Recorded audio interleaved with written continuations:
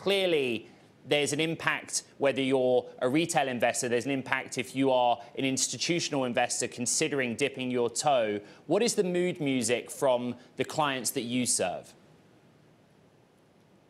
Yeah, thanks very much for having me on again, guys. Yeah, it's definitely had a major impact on sentiment. I mean, there's definitely there's many institutional investors who have begun plans to enter the digital asset space. And, even as recently as the Celsius Luna disasters and just the general market downturn as a whole has caused them to step back from those, maybe reconsider them altogether.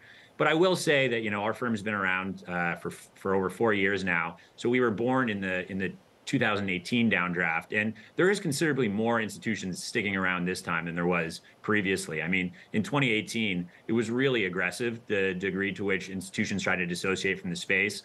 Notably, the CBOE killing their Bitcoin future was quite extreme. And you are seeing many institutions stick with crypto this time around and see it as an opportunity, in spite of the sentiment being understandably low. Stephane, just to be clear, have you any exposure to FTX or any other of Sam Bankman-Fried's companies or any financial relationship to him? No, we don't. We have to stick to our language in their press release, as we are a public company, but we have no direct, and that means no accounts with FTX or any other relationships like that, and immaterial financial exposure altogether. However, as you point out, we are a firm that's operating in this industry, and there is indirect impacts, as you suggested, such as those to sentiment.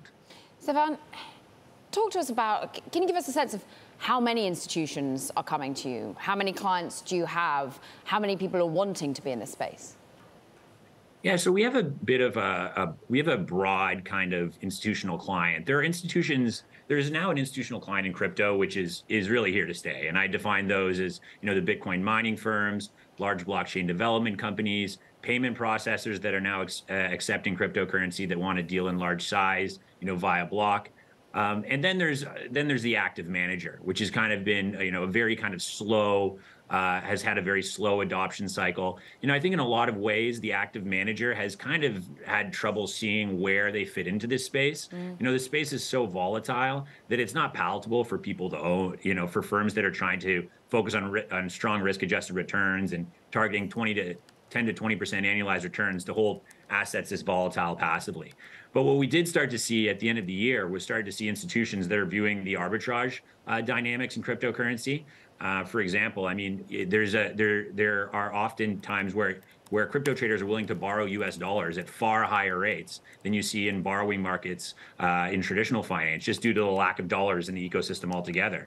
And these dynamics that really present arbitrage, alpha generation opportunities that are quite unique to a nascent space like crypto, people are starting to understand. So those clients are coming in the tens, definitely not in the hundreds, but it is happening for sure.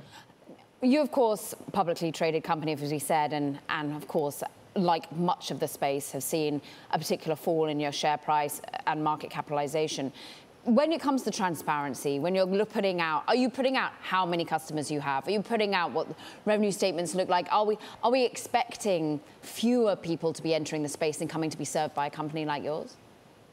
So, I mean, specifically with FRNT, it's a little bit of an awkward question. I mean, we went public at the end of April, right as the market started to accelerate its sell-off, both in cryptocurrency and traditional finance. So, we've been in a position where we haven't really had to guide the market all that much in terms of our expectations. And we're finding ways to do that as we understand the environment that we're coming into.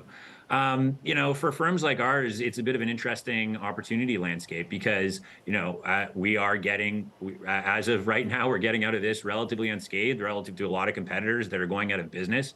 So we've actually seen a large influx of clients that are looking to do trades with FRNT now that they were maybe doing with somebody else. What numbers are we talking? Yeah, again, in the tens. That's in the tens of clients kind of coming to us in the weeks, months. Tens, 20s, 30s. That's material for us. I mean, this is I think a lot of time that the institutional wave of crypto has been a little exaggerated in terms of what's actually been happening. People have been taking a very broad use of the term institution, but yeah, we're very pleased with the progress that we're seeing even in an ugly market like this.